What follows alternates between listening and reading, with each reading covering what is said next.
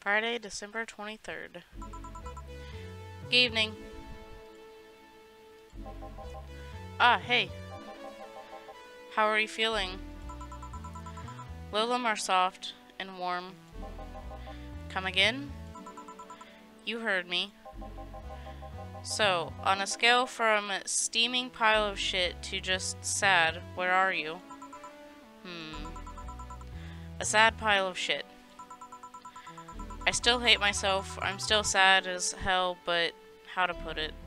The noise stopped. I don't know if I explained myself. Sorta, kinda. So, how were things last night? Cozy, I must admit.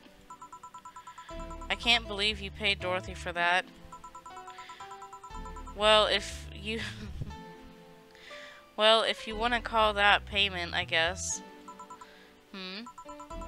I called Dorothy to tell her what happened to you, and she was really concerned. She stuttered for a second, saying that she had the whole night to go, and she couldn't just leave for free. I asked her how much, and she said, enough to pay for this soda I'm having is fine. How did you get her number? I have contacts. Right. Anyways, Jill, if you need a second break, a drink, or a hug, just let me know, you hear? Thanks. I'd make you the same offer, but I'm guessing hugs from me are the last thing you want. If you need a bartender, let me know, though. Nice to know. Anyways, we have work to do. Time to mix drinks and change lives. Heh, it's nice to hear that again. Did you say something? Did I? Welcome to Vaha- Oh shit, it's you guys. Hey, be more respectful. I brought my boss here. Aren't you a part-timer or something? My other boss. You're talking to the great Nacho Tumbleweed Jr. Boss, I'm taking my break. I know what I said earlier, but you haven't even started yet. Shit. So what brings you here today? I wanted to see the place my best soldier is working at. Soldier? Wait, aren't you the dog I served last Monday? Oh, it's you, Donna. Soldier, why didn't you tell me you were working for Donna? No, that's not Donna, that's just Jay. So I'm guessing you're part of this whole Sierra thing. Part of it? I founded it. Humans have the best intentions, but they just don't get us. So I decided to create a place where dogs can be dogs. Here, we can take in any dog without a place in this world. We created our own heaven on Earth. And do you take corgis only? Do I look like one of those Safar bitches? Of course not. I'd include other animals, but sadly I can only take care of those who are of the same species as I. Sad thing is, I take it more seriously, but it's a talking corgi with an eye patch. Will you get anything? I'm fine. What about you, boss? Manly stuff. You sure? Did I stutter? Alright. A manly drink for the dog. Maybe I should just give him something bitter.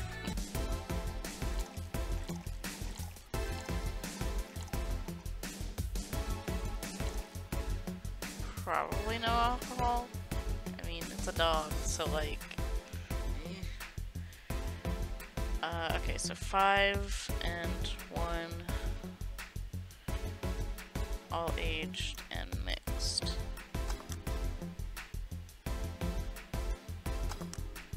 Gut punch. Here.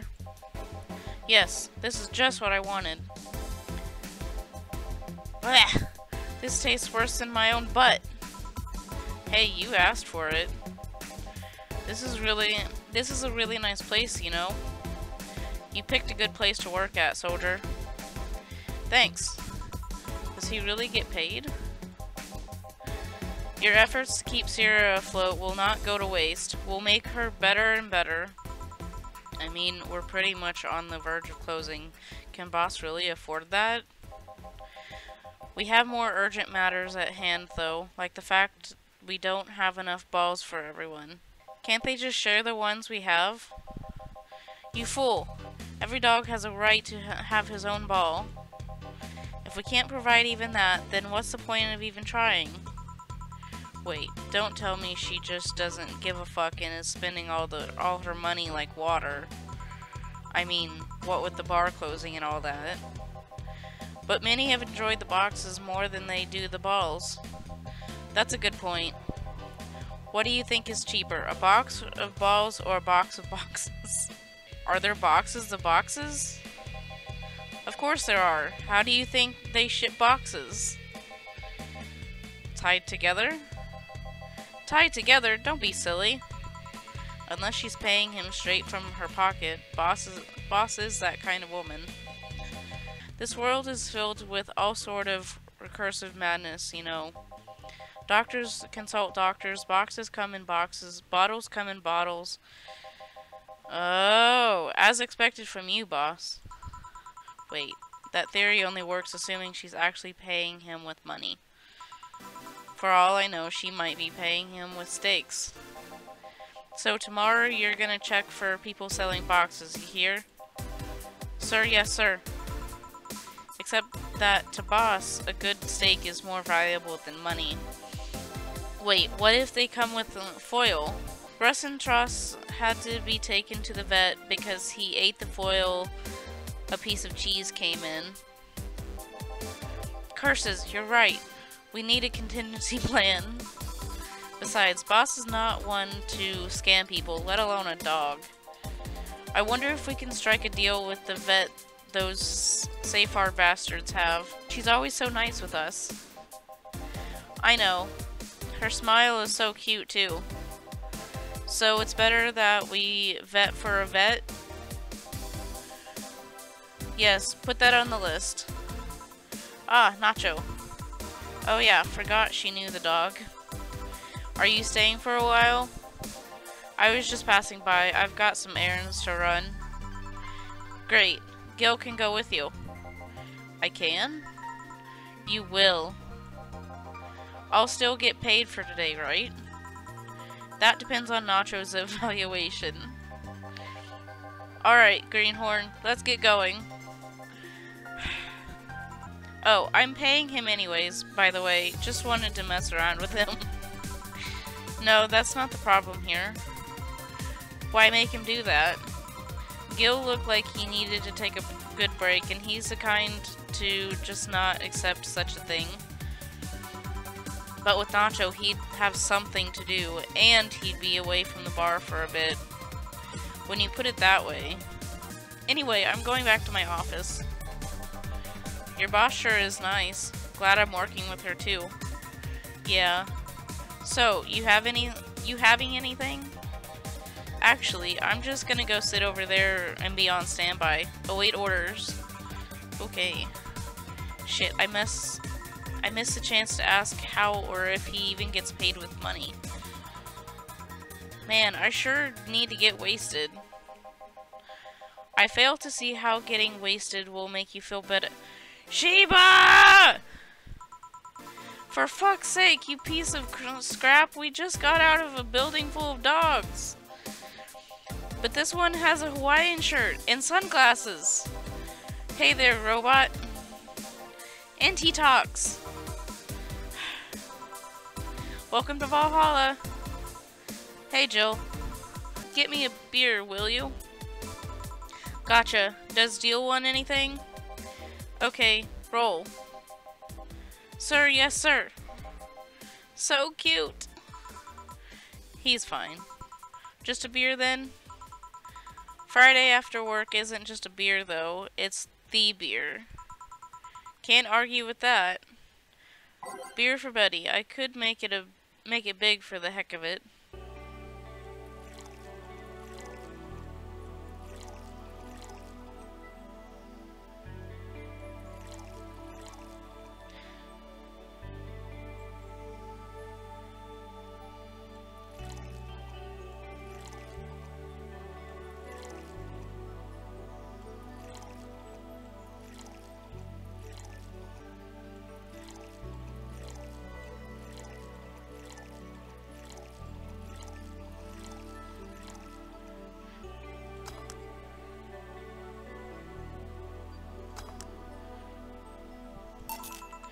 Here, let's make it special. Yeah. Cheers. Hey Jill, do you like beer? The amount of beer cans in my apartment is becoming a problem, actually. I had this friend back in high school who made some pretty nice crafts with them. I'm still in contact with him if you're interested. No thanks. The last thing I need right now is more crap taking space. So, how are things up at Dogtown? Well, that Laura girl is stirring things up, for better or for worse. For worse? She's, like a rabbit. An overtly politically correct rabbit. Rabbit? Never had a pet rabbit? They're a nervous mess that gets startled over the littlest of things. And this girl is on the constant lookout, scared of saying something that might irk someone. It doesn't have to be the person she's speaking with even. It's no problem in the company, but the other day we went out together and holy shit. Poor girl can't speak properly. She pauses every sentence to make sure she doesn't say anything offensive. She's a nice girl and it's sweet that she tries so hard to not offend anyone. But seriously, she tries too hard. You don't help either, You randomly yell, "What did you say?" whenever she's within earshot of distance. Yeah, well, it's just that she looks so cute when she's startled. The fuck? Like a rabbit. It raises up the question of whether she's really like that, or if you're the one making her wary of anything she says. Well, why don't we test that? How? You go out with her. Why? To test if it's really me who makes her like that. It's not like you can say no, you know. I mean, it's my honor that's on the line here. I want to prove you're only talking shit about me. Even if you were right, you have quite the fixation on that girl. She's fun. Fun how? She actually reacts when I tease her. You take it in your stride, but she actually gets startled, squirms, and then gets uncomfortable. How is that any good? She's cute and her reactions are cute. But if you keep it up, she'll either leave or get used to you. You know, like me. Shit, you're right. I must save my teasing for when the moment is just right then. No, that's not the problem. It is for me. And what are you doing here? What about the dog? He said he had to go out. By the way, he said his name was... Say, this Laura girl, do you guys get along? I wouldn't know. We get along as co-workers at the very least. What kind of girl is she, aside from the whole politically correct rabbit thing? Slow. She's the kind that does things so carefully that she does them really, really slowly. Really, really slowly. I can't deny that when she actually finishes stuff, she does a great job, but it's unnerving. She doesn't actually have to be with us in the building, though. She's more like a freelancer. Why is she there, then? Because she likes dogs. And that's why I insist that you two would make a fine couple. That's a really superficial statement. It's like saying you'd be fine with someone because you're both women. Okay, bad example. May I say something? By all means. If that Laura girl is really as bland as you claim her to be, wouldn't she be better off with a more assertive person, Lilum? A more assertive partner? Yo, piece of scrap. She's totally calling you a pussy. She's right, though. Sharing interests and being compatible are totally different things. But then you'd be underestimating the power of love. Whether you want to admit it or not, love changes people for better or worse. Who knows? Maybe you'll become more assertive after spending time with her. Or she'll drive me nuts. I guess that's a possibility too. Still, why are you so insistent on me and her getting together? Because she's like a cute rabbit, so someone might try to eat her out there. It'd be a lot easier to keep her in my sight. So in short, your motherly instincts arose because of Laura. Why not see if she likes you? And you already tried to hit on her, didn't you? You make me sound like some skirt chaser. She's not into girls. How did you find out? I asked her directly. Of course you did. She seemed, giddy afterwards, though. I heard her muttering something about meeting her first lesbian. It was weird. Okay, enough lore for the night. Refrain from using any "that's what you said last night" jokes or variations thereof, please. Party pooper. Let's get a drink then. Sounds good. I'll have a bloom light, please. Get me a fringe weaver. Alright. Bloom light and fringe weaver.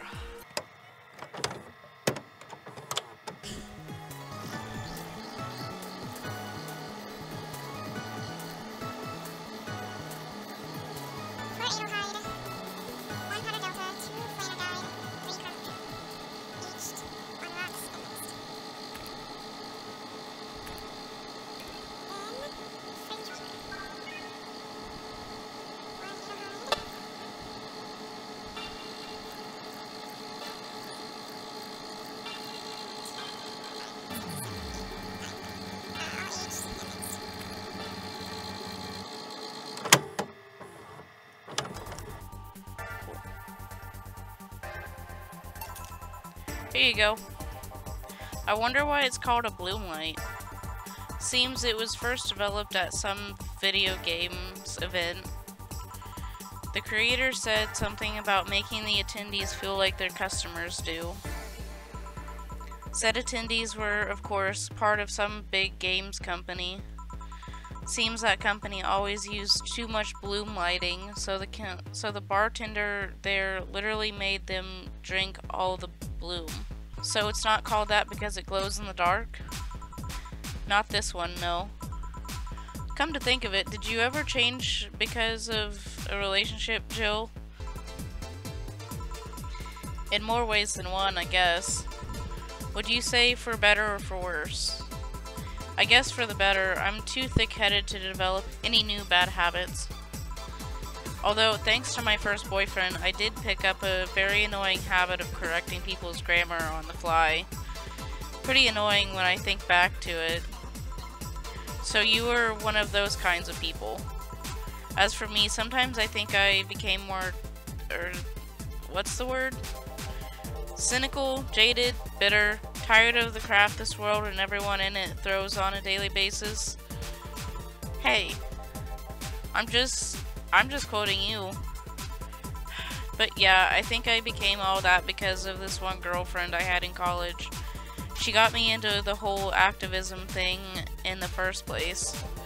How is that bad? We'd all go and protest. We'd start all kinds of movements to see things changed. I really got into the whole thing. But whenever I wanted to get more serious, I'd find myself coming up against a wall. That wall is an analogy for the fact that not everyone was willing to go that far. I found out pretty fast that most of them were in the whole thing because of some shitty fad, and not because they actually believed in whatever movement they were championing. So I moved from group to group, only to find people who were in it because of a fad, and when they were not in it because of a passing fad, they were of the dangerous extremist kind. My tolerance for people's shit was greatly diminished after all that. So it wasn't so much the person you had a relationship with, but rather other people. You seriously never thought about it that way? You need to stop putting the blame for what you do on past relationships. Whatever. Where's the other guy, by the way? He had to escort one of the dogs outside. Figures. Oh yeah, the one that was here asked if you were the nice vet lady that works at the Safar toy company. I suppose he's interested in talking to you or something. Why didn't he do it then? I don't know. You've been doing a few jobs on the side, haven't you? The pay from the dogs isn't enough to keep up with the mounting debts. I don't know how you do it. It's hard to believe dogs pay you at all. But this is coming from someone working at a place that pays a dog for doing fuck all. Or at least I think we're paying him. I'm not completely certain we do. Will you get anything else? Well, we're fine, but we have to get up early tomorrow, and by we, I really mean her. She got invited to a picnic, and I won't stand to hear another had to go to a picnic with a hangover story. Fine. Let's go then. See you, Jill. Bye. Please come again. Man, you're such a party pooper. You'll be the party pooper tomorrow if you keep drinking. Boss, I'll take my break. Call me if someone comes. Alright.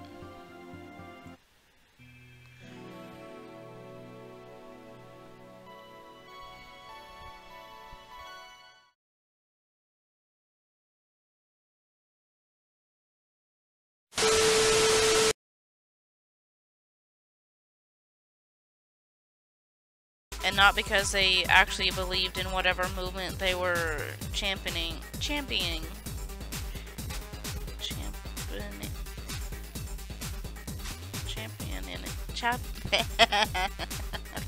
I asked her for how much. She said, "This world is filled with all sort of recruitive."